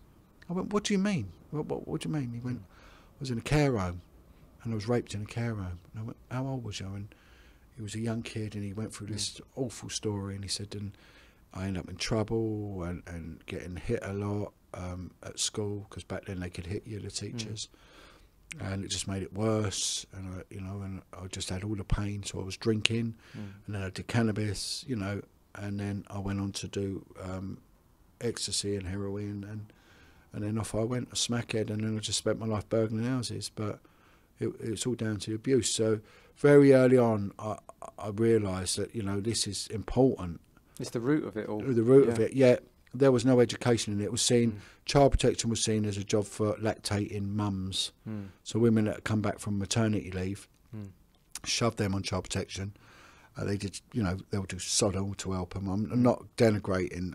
You know, at the end of the day, if they want to address a balance and they come on and they address a balance, I'm going to say it as I experienced it, you know. And there were some good women I worked with, and well, I'm not going to rubbish, you know, a whole swathe of people, but there were others that were absolute snobs. There was a lot of women on child protection that had no children, so what would they know about kids? They didn't understand poverty. They were married to coppers, so they had the income of a middle-class family. They were living in middle-class areas because there was a financial incentive if you bought a house in a posh area. I lived on a shit council estate, full of idiots. And again, I'm not knocking people living on council estates. I'm telling it as it was, you know. And it was just a horrible place I was living on because that's all I could afford. I had a mortgage. And I was living in poverty with my kids. My kids went to the worst school in the area with problem families and everything. I had a crackhead prostitute living opposite me. I had other people. I was burgled. It was just horrible. It was just an absolute nightmare. You know, but then I was going to work with people that were going all-inclusive holidays to Kenya, that had Vogue SE Range Rovers, you know. And it weren't I had more in common with the prisoners I was bringing through the door than those I was working with. Maybe that's why it took you on this path. 100%, 100%. Yeah. And so, one of the criticisms that come out of a government inquiry, I think it might have been into the Victoria Climbié thing, was snobbery. And it's something I brought up when I was giving evidence at the government inquiry late last year. Was a snobbery element, and this was basically it, that they were sort of middle-class people that just didn't want anything to do with the lower classes. And there was one woman who wouldn't do a home visit because she would get scabies. Well, she thought she'd get scabies off of this council flat family and take it back to her precious little darlings that were living, you know, in the outskirts or wherever, you know, Bromley or whatever it was, you know. And they were terrific snobs, you know. Very rare would you get a really down to earth street sort of person join the police. It was very, very rare, you know. And that was one that, you see, the simplest answer is usually the correct one. So that was a failing on one level, but only one level. I was later to find out that there were bigger failings because there was a concerted effort by chief constable level and military intelligence level to prevent disclosure of abuse, especially in institutional care homes, like Beach Home, which was down in Wandsworth, where kids were taken, to Elm Guest House, which was down in Barnes, and they were pimped out to MPs. Right. I was told of mainly Tory MPs back in the day, but it's inter-party. It's inter-party who were having sex with young boys. I've been told of one fellow where him and his twin sister were taken to Elm Guest House as young 5-year-olds and made to perform sexual acts on each other, while there was one politician was round in the room, and there was a High Court judge was there, you know, and then they would have sex with them and then make them have sex with each other. I know of. With a High Court judge? Yeah, High Court judge. Who was still, I was told he's still presiding now. Oh my God. In the Crown Court circuit. One guy, he was anally raped, he was beaten as a young boy, and then taken to sex orgies where numerous men would anally rape him. And he said that one of the men was his parole officer. One was the Crown Court judge who later sentenced him to an armed robbery. Oh my God. And one was the social worker that was putting him in there. You know, so where do these kids turn? Yeah, they've got nowhere to turn. Dear. And no wonder they end up with a bit of escapism through the drugs. Of course. I mean, it kind of makes sense, doesn't it? And it's only when you pick the scab you realise this. So I was working with people that were going on about, I want to get on the flying squad, organised crime and all that. Well, you know, the flying squad, what do? They protect the banks, in essence. You know, they're like a little unit in the police that just deal with bank robberies and bookies. Well, you know, bookmakers cause so much poverty. Casinos cause incredible amounts of poverty. And so do banks. Banks make people homeless, you know.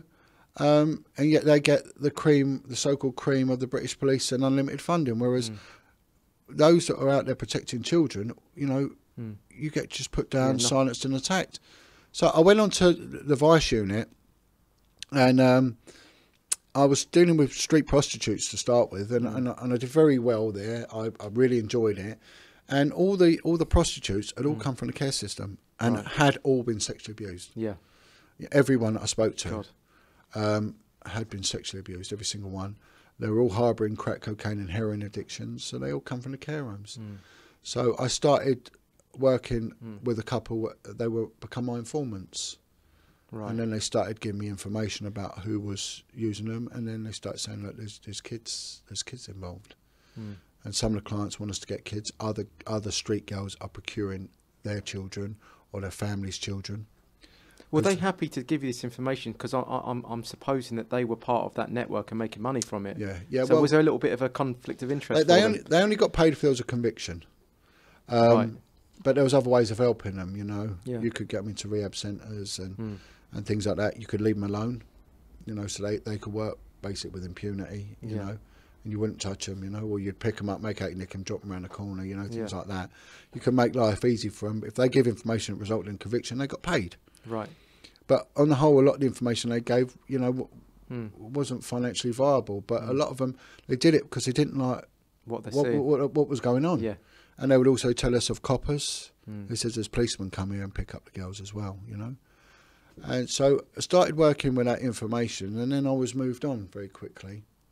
And I worked on casino crime. I investigated casino crime, which was incredible. Just absolutely there was 2 of us in the whole world. A majority of it was perpetrated by Turkish gangsters. Paedophilia or? No, just cheating casinos. Right. Just cheating casinos. So I got taken out on there. But I ended up going back to working with the children because I started dealing with the Turkish mafia. And there was an attempt on my life. Because I'd caused a lot of problems. I seized a lot of heroin. Right. I was being used by the National Crime Squad to get information because some of the people started talking to me and giving me information about heroin importation, which then led me into serious and organised crime. And I would be sent into the prison system to interview gangsters in the prison who were giving me information, and there was a trade for their liberty and for money if they gave the right information. So I started dealing with informants on like a national, and it ended up going to an international level because some of the stuff was going abroad.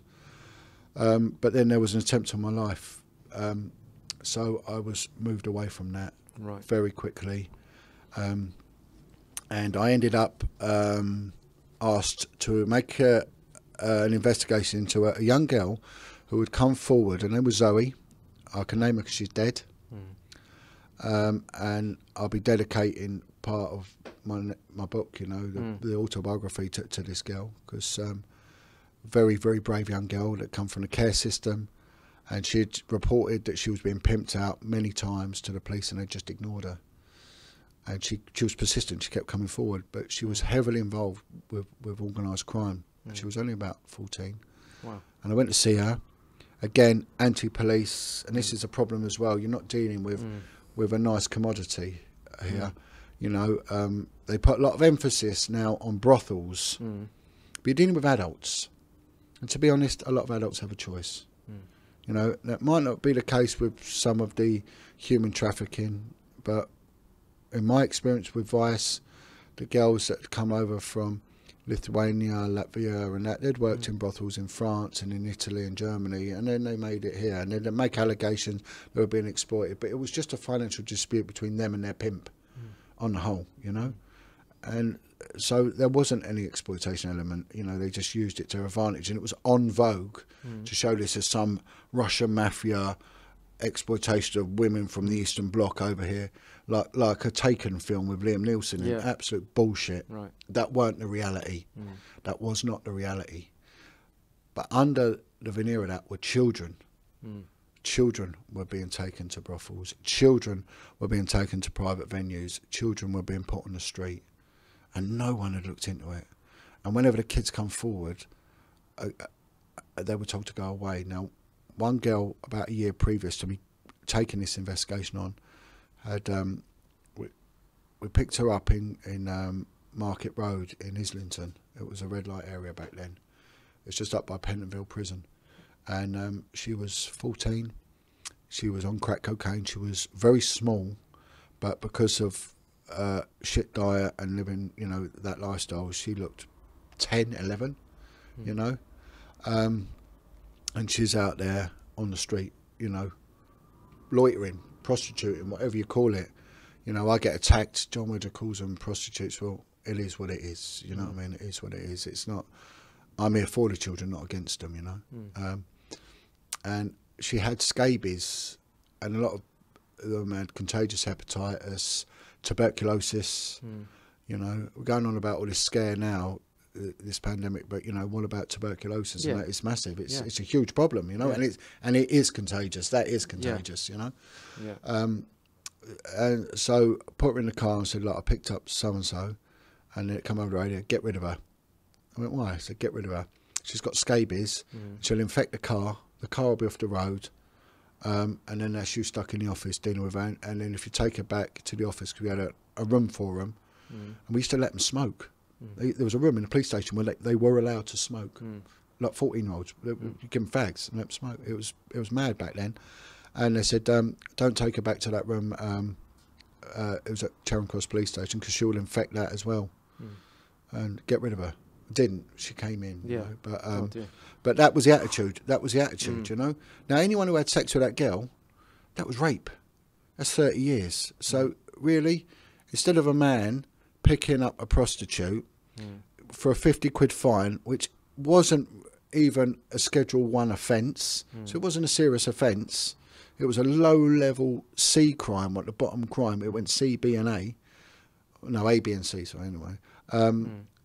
You know, low level, they were interested in that. But when you've got a high-level crime like this, a rape of a child, they weren't interested, you know. So this is how the system works. And it's never been about people, money and all that. And you've got to look at the inception of the police.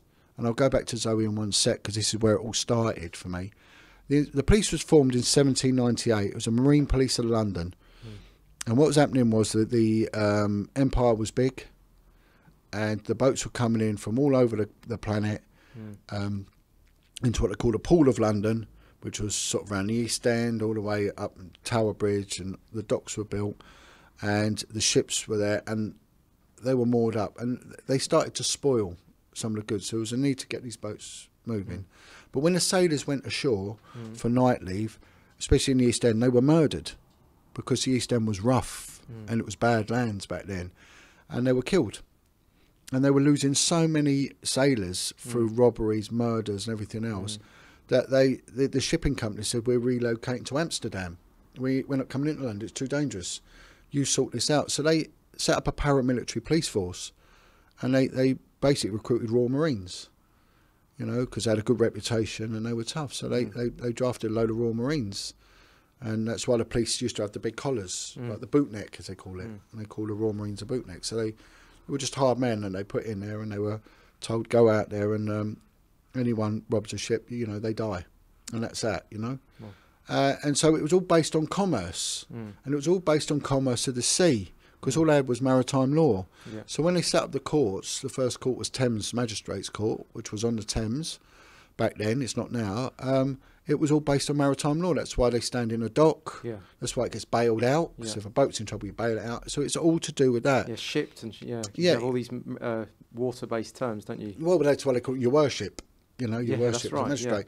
You know, so it's and the bench is like the bridge of a boat. It's 3 steps up. You know. So a judge is 3 steps up on the bench, you know. So it's all based on that. So it's not the law of the land; it's the law of the sea. Well, it's the law of seas, you know, the boys in blue, and you know, and that's it. So it was all based on that. When they say, "Oh, it's conspiracy," all this about the economy, you know, all the fiscal system controlling it. Well, it's not, because that's what. So the energy that something was built on its inception is the energy that stays with it. So that was built between a dispute between the trader. You know, the trader and the merchant, and that still stands today. It's got nothing to do with kids or anything and protecting the vulnerable. It's all to do with protecting trade. And it was interesting that someone said to me about incest, the laws on incest, and they're really weird, right? So they said, why is it not against the law for a grandmother to have sex with? No, what was it again? Right, a grandmother can have sex with a grandson, right? Why is that allowed? Yet a grandfather can't have sex with a granddaughter. That doesn't make sense. Well, it depends how you're thinking at it. On a moral sense, of course it don't make sense. It's perverted. Why would a grandson have sex with his grandmother? Or the other way around. But when you look at it on the fact that a grandfather, right, he has sex with his granddaughter, he could get her pregnant, and that's going to cause a birth defect. That's going to maybe cause Down syndrome. That's maybe going to cause numerous amounts of birth defects because of the gene pool. But a young boy can't get an old woman pregnant because she's classed as barren. She's over 50, the menopause. So it's not much chance of him getting her pregnant. So it's got absolutely nothing to do with perversion. It's all to do with, is this child going to grow up to be a healthy member and productive member of society? Well, if not, then we have to outlaw it because everyone else has to pick up the bills. It's all still to do with money. Yeah. And it's the same with these kids' homes. Kids are moved about from home to home because they're traded like slaves were traded. Yeah. So when slaves were traded, when they were shipped from here, they were sold to them. And then when they moved from this plantation to that plantation, there was always a trade of money because human beings have always been the ultimate commodity. Same as the children's homes. There's money. Every time a kid is moved from home to home, there's a trade in cash. So it makes money. So these kids' homes were making big money. They were getting £2 per week per child. It was all about finance. So they weren't there to protect the kids and give them the best and give them a good education and all that. They weren't. And I'm guessing if there were there must be good people that work within there, but they just can't do anything, right? What can you do when you're in a corrupt system? Yeah, and that's effectively what happened to you, yeah, right? Yeah, so this little girl Zoe turned around to me. She said, look, I'm being pimped out. And she'd been pimped out by a woman who had a street name called Foxy. And we did get Foxy convicted. And Foxy was a street prostitute who the police had known about for a long time. And there was always rumours and intelligence reports that she was involved with young girls for a long time. And they did nothing. They did nothing to curtail it. Absolutely nothing. And she said, not just me, there's other girls. So when you see there was this drama about 3 girls in the north, it was called 3 Girls. It was about the grooming gangs in the north of England, 3 girls, which is terrible. But, we had dozens. It must be going on rife in London. One day I found 10 in one day, 10 in one day, 10 kids in one day in prostitution. And I think the thing in Manchester, they had an incident room, a whole squad. There were 2 of us. It was me and a girl, another girl, and one girl led to another girl, led to another girl. Then there was boys being involved, kids' homes, and it was spiralling, and it was getting bigger and bigger and bigger. And then names started coming out, and the people that were involved, and it was getting higher and higher and higher and higher. And then there was a threat coming on my life. There was intelligence report on my life, and there was a social worker came forward from Croydon, and she said, look, I hear what you're doing in North London and Central London. You've got to help us in the South. We've got the same, and we've been going to your unit, who was set up to deal with juveniles at risk. Right? They just didn't touch them. They just didn't touch them, and they said, but we've been going to them for a decade. And there's girls that they're dying. There's boys that are dying. There's one lad who was so in the latter stages of HIV. He was 11, and he's still being pimped out. Oh. There was one girl. Her vagina was so infected that she had open cysts in there, and she was still being pimped out. And the social worker said when we visit her, when she go and see us, there is pus just oozing out of her legs, and she's still being pimped out. And we go to your unit, they've done nothing. She's going to die. So I drafted a report and said, look, this is the reality. We need to really stamp on this. This is just growing bigger and bigger every day. And I was dragged in. I've got to be careful because I'm in civil court against the Met Police in a couple of months. I'm suing them for their failures, I've had the government inquiry, which I've given evidence about their failures, so it's been heard. But again, I've still got to be careful. I'm not going to name anyone, but I was when dragged in before the senior officer there, who's now gone on to be one of the most senior officers in the UK. And he said to me, what you done? What you done, John? He said, listen, you're a good lad, you're well liked and you're good at what you do. He said, but I'm telling you what, you mention a word of what you found out outside this room, you're going to lose your home, your job and your children. You shut the F up. And I was like, what? but I knew he meant it, you know. I didn't mind the bloke. He was a nice bloke, you know. He was well liked, but he changed, you know. He changed, and I realised I'd trodden on some big toes here. He said, "You have no idea who or what you're dealing with. This is so big, you'll be thrown to the walls, and no one can help you. You must listen to me." And he said, "You must promise never ever to look into this again." Now, I didn't listen to him. I did the opposite to him, and in due course I nearly did lose my home, my job and my children and my liberty, and I will explain how. I was removed from that inquiry. It went to court. There was a conviction. Shortly after the conviction, Foxy was convicted. She was given, I think, 15 years, maybe something like that. She was the first conviction under the new legislation for grooming and for pimping out kids. Again, a woman. Again, you know, woman paedophile, so very rare. You know, she'd been active for a long time. But the saddest thing, that the little girl at the centre of it, she was found dead under suspicious circumstances very shortly afterwards. And that broke me. That really broke me, because she wasn't protected, this girl. She was so brave. And she was really... her efforts went a long way to opening this up the way it has done, you know. And so, you know, I always have a little moment of prayer for that poor girl and what she went through. And the system let her down, the social services let her down, the police monumentally let her down. And it shows it's broken, it doesn't work.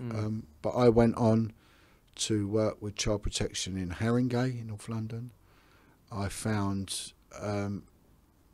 by the end of 1 week, 50 kids that were being pimped out. Put a job together to sort of deal with it. These were kids that were in care homes that were just being taken to brothels, and just horrendous. It was the same pattern again, but just a different part of London. So within 10 minutes, ringing up these kids' homes, about 20 kids' homes, I'd pick up the phone, how many kids you got? Let's say about 5. They'll get $2,000 per kid, you know, meant to be looking after these kids in care. These are kids that come from abuse. They're meant to get therapy and put their lives right. And they said, no, they get picked up at night.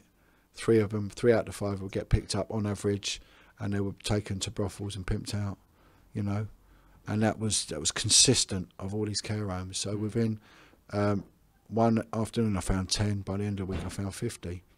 And I set up a meeting with social services, NGO, non-governmental organisations, outreach groups, all set up for kids. And the same thing was happening. I was threatened. I was threatened with someone who's very high up, and again, her details have been given over to both the National Crime Squads, the police complaints, and to the government inquiry. She's head up of one of the leading children's charities. And she basically said, "You're treading on toes, you step away now, you back down now." And then she colluded with a superintendent and basically got it all shut down. God, dear. It's unbelievable. Incredible. And these people, and I say to people, you be careful who you give money to, these charities. Yeah. And these leading children's charities, I'm telling you now, knowing what I know now, some aren't all they seem. And that's all I can say. I don't want to get sued by them. Yeah. But there's 2 main ones, and one always claims, always on the telly, saying we're helping kids. You're not helping kids. They are not helping kids the way they should be helping kids. And absolutely appalling. So that, again, I get moved. Life sort of goes on to a point where I start, it has its toll on you. Policing takes its toll on you, you know. It's a tough job. I was bringing up 4 kids. I was then working also as a tree surgeon at weekend to get extra money. Always on the go, but it was always in the back of my mind what had gone on, you know, what had happened, what had gone on. And I was thinking, this is corruption. This can't be allowed to happen. So I really wanted to speak out, but I had no way of speaking out, because you don't. It's just that culture. You can't. I need it. I was getting reckless, because what I was doing was I started smoking in the office, and I would drink. I'd come in drinking a can of beer in the morning. I wanted to be stopped.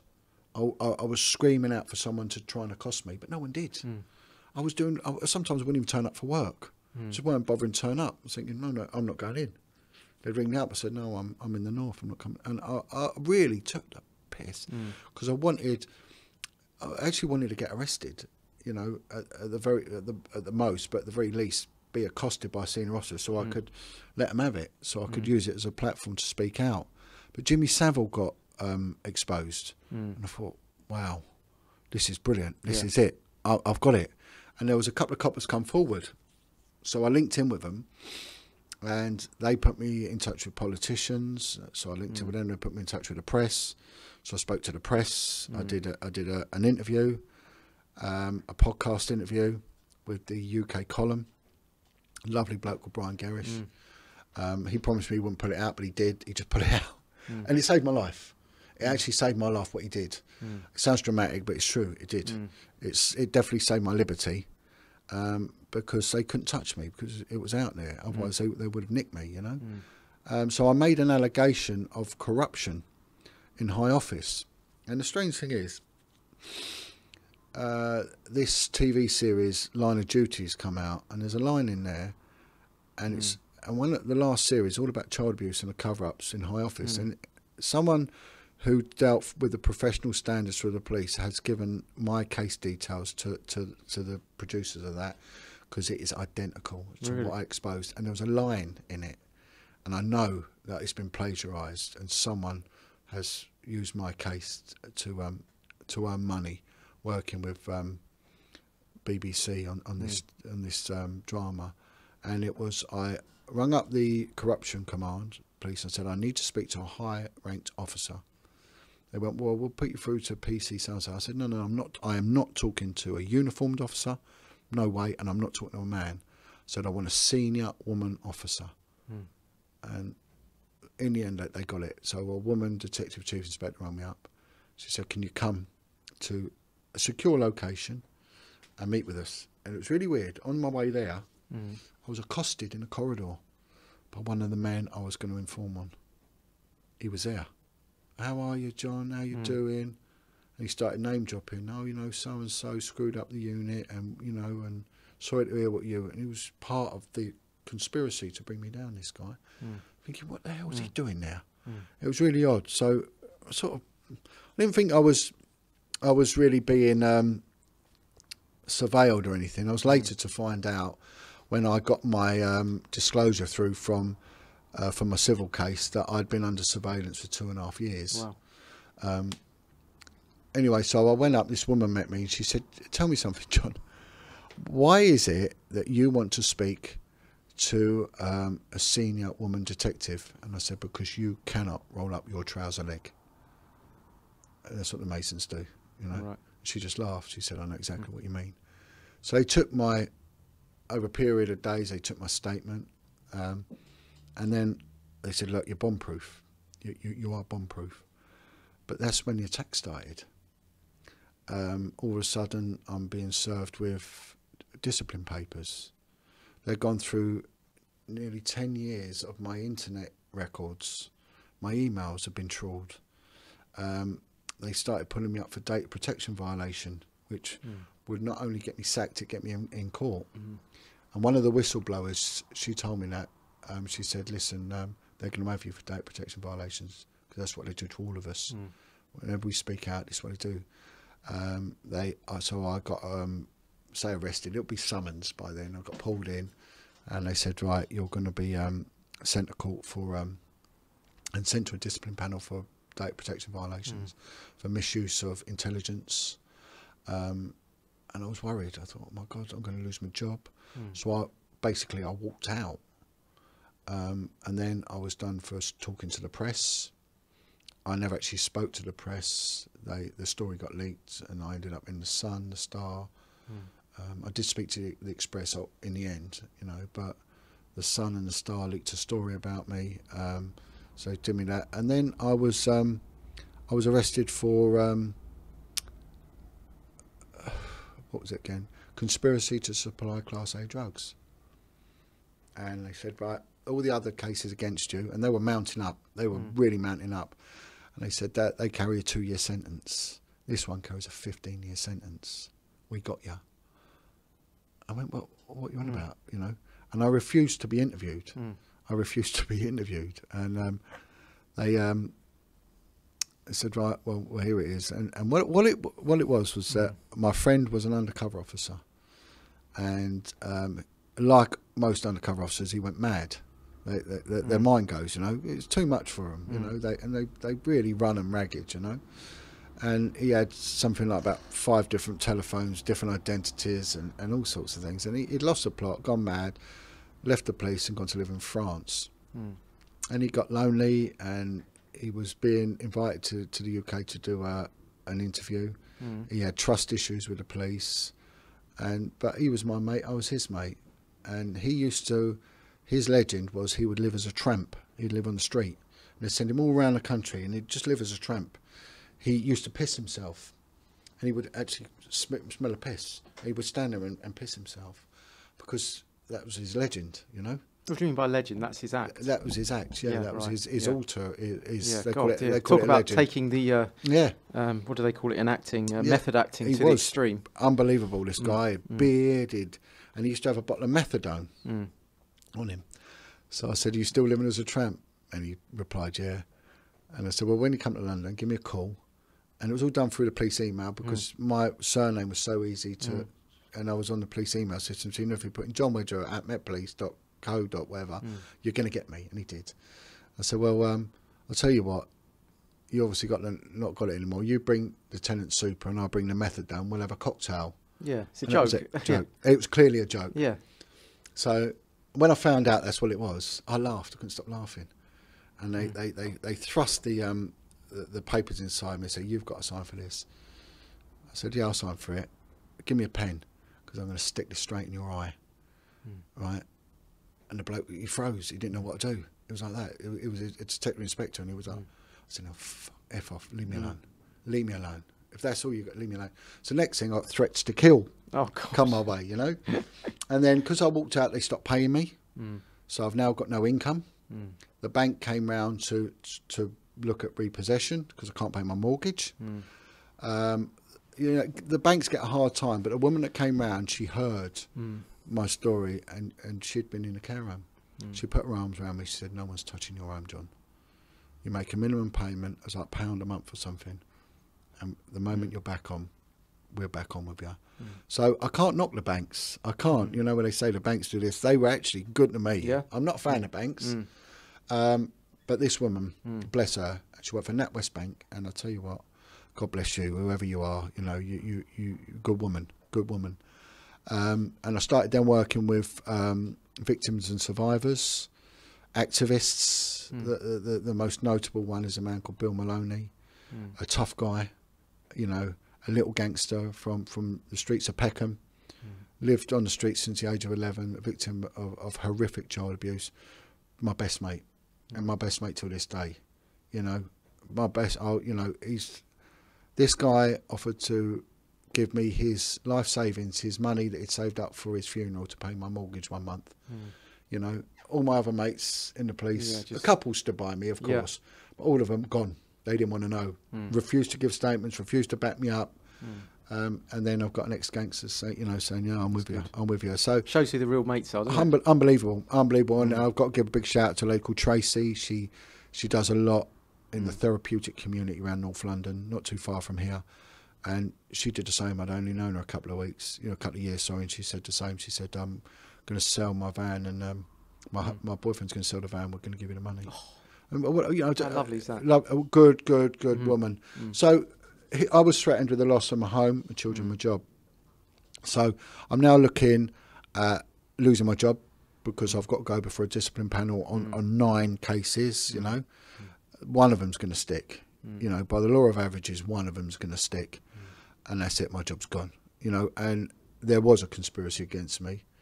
I'd been under surveillance for 2.5 years. I later found out. So everywhere I was going, I was being surveilled. I got a job on a building site, cash in hand, and I, again, I'm like nearly 50 years old, and I'm working 10 hours a day doing grafts. You know, I started block laying for a building firm, and again, they're gone about, like I said, about racism. You listen to their banter. You'd have never got away with that in the police. So it's very. But I'm out in all weathers now. With with the guys, and you know, one of them, he'd been in the care system in prison and all sorts, and I'm getting 80 quid, you know, for a 10-hour day. I mean, I'm working minimum wage, hard graft, you know. And then I ended up in the national papers, and there's a guy like me who employed me. He liked me, and he said, I've got to let you go. I said, why? He said, you've been in the papers and you're probably under surveillance. And I went, no, don't be stupid. I was under surveillance. Yeah. And he said, look, they'll come down on me, you know. So he said, I don't want to. So I had to leave that. Then I went and I started doing gardening and tree surgery, because I had to pay my bills, you see. And I wanted to pay the bank because it helped me. So I wanted to help, and I had to pay. And so now the cases, the CPS are taking the cases on. So not only are the internal discipline people going to sack me, the CPS are now running with the cases, and they're going before a court. So I'm looking at prison. I'm looking at a Crown Court trial minimum, you know, because I'm not accepting anything. I'm going to Crown Court, and I'm going to, and you know, and I started saying, well, take me to court. I'll see you in court. And this is all, to go back, this is all because you wanted to pursue it all. Yeah, to speak out about the cover-up around children being pimped out and those involved. And I still didn't realise how deep and dark it was getting. So what then happened was, one of my boys, and this was a pivotal moment in my life, one of my children was involved in a catastrophic and life-changing accident. I was out working. I was digging in Barnet, actually. I was doing some digging work, and it was in the winter, 10 at night. I'm still digging, right? Still digging. And I go back to my car, sort of knackered, finished. I'm working with a Russian, and I've got 50 missed calls. 50 missed calls, what's going on? And one of my children's in hospital. Please, call. Anyway, I ring up my oldest boy, he's screaming at me. He said, it's one of my lads. He said, he's seriously ill, he's broken his neck. I went, no, what? He said, his spine's damaged, he's broken. He's in a coma. And they've taken him to Cambridge to a specialist. And so I've driven all the way to Cambridge, and I'm covered in mud and smoke because we had a fire. And I get there, and the surgeon comes out and said, look, he's gone into surgery. We've got the best surgeon that's come up from London to do it. He said, if we can, his spinal column had been severed by 95%. It was hanging off. It was like that. It's hanging off. And they held no hope for him, you know. And they said, if we do it in under 40 minutes, he'll live. If it takes 4 hours, he will eventually die. Go home, get some rest. And I can remember driving home, and as I was driving down this pitch black road, shooting star went straight across my car. I was like, wow. Thank you, God. And the phone went. The phone went. And it was a surgeon. It's been successful. You know, he's going to live. So, oh, man. So I went home, had a wash, went back to the hospital, and he was in intensive care for many, many months. Many months. He was slipping in and out of comas. He was getting better than anyone who's ever had a child in intensive care or a relative intensive care. They call it the roller coaster. 1 minute you're up, they're getting better. Next minute they'll get an infection. So all this we're seeing on the news at the moment about ICUs and people in comas. Listen, if you're on a ventilator, which a lot of people are on ventilators, stroke victims go on ventilators, right? Spinal injury victims go on ventilators. Most of the people in ICUs, when I was in and out of there for the best part of 6 months, were on ventilators. And most of them get induced comas, medically induced comas, go on ventilators. So we're seeing it in the news all the time. Gosh, shock, horror. ICUs are always fully booked, and most of the people are on ventilators, you know, so this isn't a new thing. So when they're going on all the time about hospitals packed and all that, you tell me in the last 40 years when they haven't been packed. Exactly. You know, you don't go into nursing to get an easy life. It's a hard lines from the moment you walk in. I've had a nurse on the show, actually. Do you know what I mean? Yeah. It's just, and someone said, you going to an ICU on ventilators? I've been there, mate. They're all on bloody ICU. It's just mad. So, you know, again, I'm not knocking the reality of what's going on, but there's a lot of scaremongery in amongst this, and there's probably a very profound, sinister reason for a lot of that. And you definitely don't collapse an economy for that either. You know, so a few months into it, I then go in the hospital one day, and he's there, and he's acting a bit odd, my boy. He's on all these machines, and he's acting a bit strange. So I just go home. I think I'll go home. I'm going to get some rest. So I've got no money. I've got not a penny left. You know, I become a blood donor because that allowed me to park in the blood donors spot because they give me a sticker. So if I put that in my windscreen, I could park in a blood donor spot. You know, not get paid the parking fines. And I could also go in there and get free biscuits. You know, that's how bad it got, you know. And I get a call, get home. I had my first can of beer in ages. I opened this can of beer, and I always remember it was San Miguel. I was drinking it, my phone went, and it's the consultant. Can you get back to the hospital, please? I went, yeah. He said, if you can bring someone, bring someone. Well, there was no one. My kids were in bed. Yeah. My other 3 were in bed. And I zoomed up the hospital, and I go there, and I'm met by 3 consultants. They said, I'm sorry, we've lost your son. I went, well, he was all right earlier. He went, unfortunately, his organs have collapsed. His breathing stopped. He's gone into cardiac arrest. He was flatlined for 7.5 minutes, maybe longer by the time we got to him. We were reckoning about 10 minutes without oxygen. We've managed to get a heartbeat back. He's on full 100% life support. There is nothing more he could be given. It's only his heart that's that's that when that goes, but he is probably going to be brain dead. If we keep inflating his lung to 100%, which we have to, we're going to destroy the alveoli in his lungs, and they'll be redundant. So at the end of 5 days, we're going to be turning the machine off. If you want to take legal representation, then we can put you in touch with our legal team and get underway. And I went, no. And I worked on family liaison. You've got to give it to people straight. You can't muck about. Course, you have to say, sorry, your son's dead. You know, boom, let it hit them, and then you can negotiate. You have to do it. So I got it, and they did everything they could. Anyway, so I said, can I stay with him? And they went, yeah. So I stayed with him for 3 days. So I telephoned someone I used to work with and said, like, just to let you know, this is what's happened. I'm not playing games with the Met Police anymore. I'm not playing these stupid games. If I lose my son, I'm waging war on them. There's going to be problems. I said, Scotland Yard will burn by the end of the day. It will burn with a commissioner in it. And that's what I said. You know, I said, so she went, okay. I said, just let the team. Because I still had like an inspector that was, I was still employed by him, but they weren't paying me all. So she said, look, I'll let them know. I said, they stay off my back, because if one of them comes around to me, I lose my son. I said, they will die. She went, all right. So she went and told my senior officer, and the next thing, something went on there, right? And I didn't know what, but it turned out they tried to discipline her, to silence her, right? So they said, you should have done this, you should have done that, and they started attacking her. And she's made of sterner stuff, this girl, you know. And she turned around and said, you don't bully me, you know, you've got the wrong person. No way, I've done the right thing here. And anyway, so for 3 days I just prayed. I went in the chapel and I prayed and I prayed and I prayed.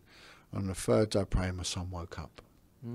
He woke up, and I said, move your foot. Left foot, he did. Move your right foot, he did. And he did that with his hands, right? And I just said, I love you, son. And he murmured, he's got these pipes in his gob, so he murmured, I love you too. When I'm going home, boy, I'm going home. And he looked a bit confused. I knew his brain was okay. He was going to live. I think, oh, I've got my son back. I remember ringing my mum and said, Mum, he's going to live. He's woke up, and my mum's crying. And I drive home, and I get home, and I'm exhausted. I'm worn out. I'm flat out. I get back on fumes, you know. There's nothing left in my petrol tank. I get back in. And as I get back in, 2 coppers there. So we're arresting you for child neglect. Oh my God. And that's what they did. The Metropolitan Police sent 2 officers from Hertfordshire Police to come and arrest me for leaving my 15-year-old home alone with my 26-year-old, I must add. And that's how they treat me. So that's why I put nothing past them. I have no respect for the Commissioner, Cresta Dick, none whatsoever. She is not serving the public. The public need, you know, she's your servant. I would say remove her. She's an appalling individual. Knew about my situation, did nothing to remedy it, and was behind the sanctioning of these officers coming round. But that's when it changed for me. And no longer could they bully me. I've been hurt so bad. Yeah. So the threats that went on, you're going to lose your home, your job, your children. Well, near enough every one panned out. And I fought back. So I'd say to anyone who whistleblows, you know, don't be frightened. You're going to get hurt. Like any battle, you're going to get a smack on the nose. You're going to get hurt. But you must never run. You must stand and you must fight, because they're the cowards. If they're doing that to you, they're the cowards. They've got a lot to lose. They're attacking. It's a bit like the trolls. They're attacking because they've got something to lose. Yeah. The good ones will back you. The good, honourable ones will back you. So that started my campaign of activism. And I decided then to use the skills I'd learned as a specialist interviewer to basically get the word out there for the victims and survivors of abuse. So linked in with Bill Maloney and started podcasting, and then started speaking to survivors, putting their story out, getting their story out there. And then I was talking to profilers. I like Kareen. I spoke to her criminal profiler, and then I thought, right, well, I need another professional. So I spoke to the head of mental health for the NHS, who was a guy that would be used by the Home Office to adjudicate any murder where someone claims insanity. They'd send this guy, a lad called Ali. He gave a podcast, and he said, what you're doing is important, because most of my patients have come from sexual abuse. And then the suicide, so I'd be speaking to people that were dealing with self-harming, and then the survivors, and it was going on. But then what started happening was one person would talk about the satanic ritual element. So 1 in 10 would talk about it, and I didn't really want to go there. I had dealt with it in the police. I dealt with opium, which was a Jamaican form. So it was a voodoo form, but been bastardised by the Jamaican community and heavily used out there. And I dealt with some witchcraft that come from the voodoo. What I found out is comes from the French-speaking African nations, and witchcraft is English-speaking mainly. So the Congolese were very much into indigenous belief. And this sounds like sweeping statements, but it's not, because when you consider that Benin is 70% voodoo worship as their religious belief. Is it really? Benin, yeah. And Benin is nestled between Ghana. It's a tiny country in West Africa. Next to Ghana and Nigeria. See? So it's very, very big, but the satanic abuse hadn't knowingly dealt with it. So at that point, what does that mean to you, that term, satanic ritual? Well, not much. And then a guy called Wilfred Wong wanted to speak to me, and this guy had done an interview, and I'd seen his interview. He's an ex-military guy from Singapore. He's a barrister and a parliamentary lobbyist and a committed Christian. And he had spent the last 30 years investigating satanic ritual abuse, and had looked into many, many cases, and he really has the evidence of the reality of this. So we started working together, as it were, you know. And so I was using my skills, he was using his skills, and there was a lot. He's currently in prison, Wilfred. He was arrested on suspicion of kidnap of a child, but it looks like it's a botched rescue attempt. That's what it looks like, you know. So he'll be in Crown Court and he'll fight this. This is a good man that does a lot of good. The press did try and negatively steer him, but you know, since when were they the oracle of the truth anyway? Yeah. You know, we can't trust them. You know, the date, and that's it, isn't it? You know. And then people started coming forward. So the moment I did the interview with him, people come forward, and these were people that had been in care homes as well. And then but they were different to the other survivors. The other survivors are very traumatised and would have a history of drug addiction, maybe, or alcoholism, a lot of anger, a lot of violence. I started getting a lot of ex-organised criminals speaking up. Notifiably, one of them was an ex-member of the Cray Twins firm called Chris Lambriano, who went away for the murder of Jack the Hatmaker. He sort of, him and his brother Tony Lambriano. Chris, I call him my uncle. We've become that close. He's such a good man. You know, he doesn't advocate criminality at all. You know, the bloke's a committed Christian, and what he does now, he sort of he spearheads campaigns to sort of help victims and survivors of abuse that have been caught up in alcohol and drug Right. and But knife crime. not necessarily the satanic ritual abuse stuff, but No, not knowingly anyway, Yeah, not not knowingly, knowingly, yeah. but he's a man of God and he understands, you know, the snares and the traps that the devil lays for us all, you know, because we're going down a spiritual realm now. And then you started getting the victims of satanic abuse, and they were different because they had a thing called DID, dissociated identity disorder, multiple personalities, and they would change personalities, and some would even physically change. Wow. I As mean, a coping mechanism from the pain, yeah. the excruciating pain they must have gone through. It's the way the mind works. Yeah. There's a spiritual element to it as well as a mental element. But for instance, they'll be tortured. So part of the torture would be to drown them. So the kids would be drowned to the point of death. They want to induce death. It's an inversion of Christianity, not an inversion of Buddhism or atheism or Hinduism. It's an inversion of Christianity. Yeah. So I've yet to deal with satanic abuse, which attacks Buddhism or anything like that. Yeah. Satanic abuse, even the African voodoo, is an attack on Christianity, the inversion of what Jesus Christ did, you know. And so they'd want to induce death. Yeah. So they'd drown the kid. So the kid would adapt a personality which could deal with water. Well, they're not dying though; they're near death. It's like a near death. Yeah, or they would bring them back. Some were experts in reviving kids. Right. Okay. There was an infamous child murderer called Sidney Cook, and that was one of his things would strangle the kid, and he could revive them by doing CPR and become an expert. Part of that torture is just for their titillation, is it? Yeah. And also sometimes when a kid is going through the death throes, they would rape them, and that would make the muscles tighter. Right. Okay. So they would be anally or vaginally raping a kid while strangling them and killing them. At the same time, it's just sick in the head. There's more to it as well with the blood and all that. That as has to be. It's all to do with blood. Yeah. Blood is the currency. Yeah. Right. And what I was to find out was that satanic abuse was highly structured. Yeah. It's ancient. It's Babylonian. This goes back to Sumerian times. It's the worship of Baal, and Moloch, and Lucifer and Satan, right? And what I'm learning now is voodoo is to do with the worship of Leviathan.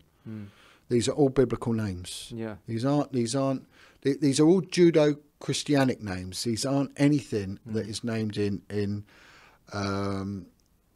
the Quran or do you know what I mean? It's however, a lot of the Egyptian text and all that stems from the Babylonian stuff, and it's well established. So it was even cited by there was a chief constable called Mike Veal who was in charge of Wiltshire Police. Lovely man, about the only chief constable worthy to earn that title. And the people of Wiltshire, you were privileged to have a proper man, and I mean that in every sense of the term, policing you, a guy with a backbone, not these spineless morons that we see in every other county of the UK now, and I will denigrate them because they're doing nothing to stop this, nothing. And these need to be called out, these people. These are public servants that are failing, monumentally failing, and no one is having the spine to speak out, but I will. I hold no fear for these people. No fear at all. And he spoke out about it. He was attacked and rubbished like all of us that speak out are attacked and rubbished. And, someone said to me, Sean Atwood said to me, you were the most controversial police whistleblower, because I'm the only one who talks about satanic abuse. That's why. Got the balls to talk about it. Yeah, I'm not talking about drug dealing. I'm not talking about diplomats. I'm talking about satanic ritual abuse and the reality of it, and the others aren't. So you're damn right I get attacked, and I'm proud to be attacked. Yeah. If you're not attacked, then you're not doing your job. You're not working hard enough. You're not doing your job. That's what Wilfred said. He said, use that as an accolade, John. And Mike Veal turned around and he said that Ted Heath, 120% the man's a paedophile and a satanic abuse perpetrator. And he said it. Ted Heath's name has cropped up on a thing called the RAINS list. Now, for those who don't know what the RAINS list is, RAINS, RAINS list. It's an acronym for Ritual Abuse Information Network Support. And there was a leading psychiatrist, psychologist and therapist at the Maudsley Hospital in South East London. And she was looking into abuse survivors, and she started looking at the DID. And she realised that those with the multiple personalities had one thing in common: ritual abuse.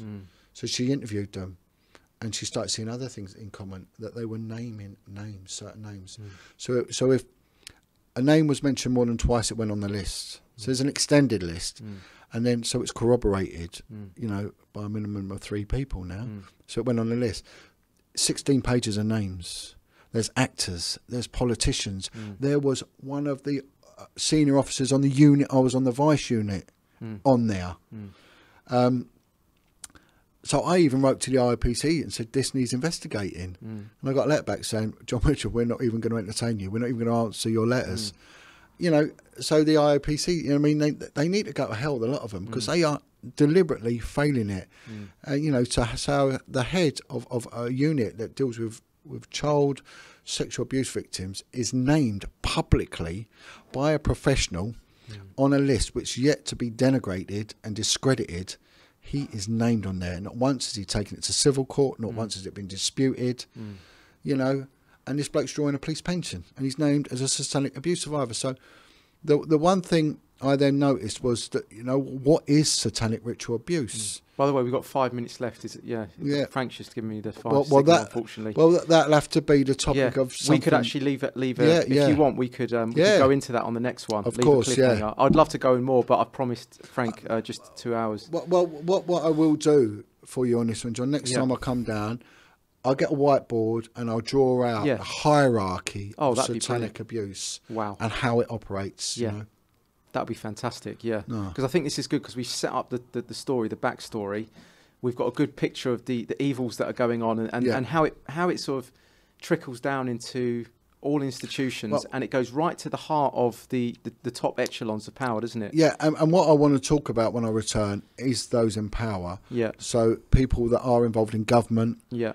And a group called PI. Yeah. Paedophile Information Exchange, and the politicians are openly supporting this group, and this is going to be a naming and shaming for them, but it's public domain, so there's no libelous stuff here, and some are dead, and they need to be spoken about, these people. You know? Yeah, I mean, it's funny, because if you'd have spoken about all this even 5-10 years ago, people would have said you were a lunatic. Oh yeah. But now it's sort of all come out. Jimmy Savile was the first domino. Jimmy Savile. Yeah, God bless Jimmy Savile. Yeah, you know? that first domino actually sort of created a ripple effect, didn't it? And that's the irony of Jimmy Savile. The bloke was an active Satanist, yet he did God's work. He's got no idea. It's the last thing he wanted to do. Yeah, not in a good way. But it did manage to open things up. He was a catalyst. He's an evil man, and I hope he rots in hell, which he is. Yeah. But he was a catalyst for all this opening up, and it made it credible what victims and survivors have been saying for years and years and years. Yeah, you know? Absolutely. Yeah. So we'd love to get into that again, I think, and go into the satanic ritual abuse stuff. And and if you could maybe show us how it all. I will show you. I will show you exactly how it works. I will draw it out for you. The whole hierarchy, you know, and how it operates within the government, and also another element which doesn't get mentioned, and that is voodoo, and juju, and opium, and you know, the African witchcraft, which is very active in the UK at present. Very, and very that's active. child related, right? Exactly, it's devil worship. Yeah, there's child sacrifice in it. Right. Yeah.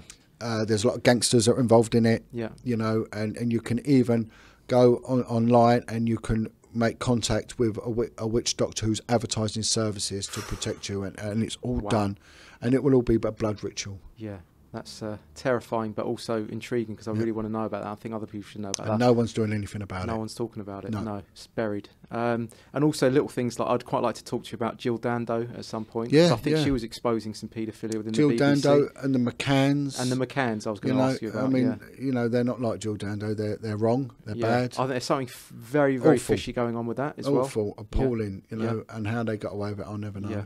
And why the police throwing money at them. Yeah. I mean, there's tens of thousands of children going missing. But why are they hyper focusing on Madeleine McCann?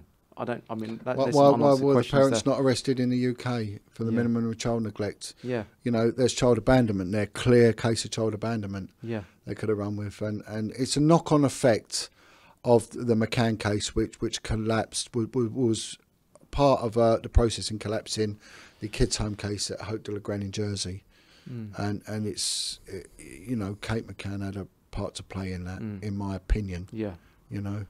And I'd like to speak about that, if I may, as well. Yeah, absolutely. You know? But everything I talk about, I want to quantify. I want to evidence. Yes, exactly. You know, I'm not a conspiracy theorist. This is conspiracy reality. I've been at the centre of a conspiracy, and conspiracy is penciled into statute law. You know. Yeah. So if 2 or more people get together for the purpose of committing serious crime, then it's a conspiracy, provided they're not husband and wife. Exactly. Yeah. So it's not nonsense. It does go on. Yeah, people do 100%. conspire, and that's a reality. And people that just keep calling people conspiracy theorists need to really, get it through their heads that you can't have corruption without conspiracy. You have to conspire before there's corruption. So to say that you are a conspiracy theorist is it's just living in a fantasy world. Well, they're just denigrating people, and I'd like to go on also how they denigrate victims and survivors with the Bad Character Act. I think that needs bring that legislation into light. Yeah. And a call out to all these human rights lawyers, and you should be jumping on the case of these care home survivor groups and helping them. Yeah. If you want to do something honourable, help them, because they need help and they need legal advice for free. And just on that note, what's your what can we signpost people to, your websites or? Yeah, I mean, unfortunately, I was a very active Facebook podcaster. I was one of the UK's fastest growing podcasters. Due to just trolls and all that, I've stopped it. I couldn't be bothered with it. I couldn't be bothered with the nutters out there, and I mean that in a nice respect, and the vexatious nutcases. I have got a website, the John Wedger Foundation. I'm not updating anything at the moment. You can get me email. You can email me at John Wedger, Jon Wedger Foundation @gmail.com. Because I can monitor the emails then, and I can decide who I answer and who I don't. That's how I get. But my work now is very, very covert now. So a lot of what I do will not be publicised anymore. But there will be YouTube interviews going out. They're going out still. But how I operate before in a very open manner, them days are finished, Yeah. I spent my time in the trenches. I've been promoted. Fair enough. Yeah, you deserve that. Yeah. Yeah, so. All right, John. Well, thanks for that, man. There was a lot of, it was quite a lot to take in there. But hopefully, this is just the reality of life, that this goes on and this darkness needs to come up to the surface. Yeah, and people like yourself are just bringing it to light. And shine the light in the sewer and let them rats run. Let them rats run. Speak out, get justice, and with justice you get healing. Yeah. And in order for evil to triumph, it takes but for good men to do nothing. Yeah. And I'm not one of them. I'm not going to do nothing. I certainly ain't. I will die trying. Yeah. God bless you, my man. That's the perfect message to end on. All right, everyone. That's Raising the Bar. Myself, John Cooper, and the incredible John Wedger here. Please, if you like what we're trying to do here and bring on these types of guests, then please give the video a like. Please hit subscribe. Please share it with your friends, and we can continue to get the likes of John on again, and we can go into this subject in a lot more depth, because there is a lot more to it. There's a lot more. I'm available. You just let me know and I'll come straight back. You're only down the road from me. It's no drama at all. Cheers, mate. All right. Thanks, everyone.